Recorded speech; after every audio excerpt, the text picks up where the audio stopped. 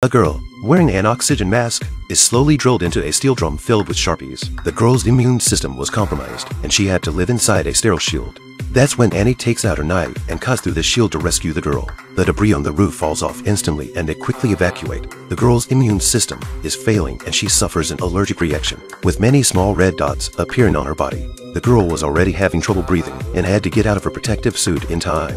It occurs to them that the honey is sterile, but the moment the suit is removed, the girl is exposed to airborne bacteria. So Hans gets a rug and rubs on it to create an ionized layer that repels the bacteria around the girl, who removes the suit and gets into the bucket full of honey. Kenny and the others quickly apply solid alcohol to the walls as they try to create a sterile chamber for the girl. He ignites the solid alcohol inside the chamber, and it instantly burns with a roaring fire. They don't know if the girl will survive the 1 minute. After sterilizing it, they pumped out the gas inside to put in sterile oxygen, and a few people shouted loudly from outside.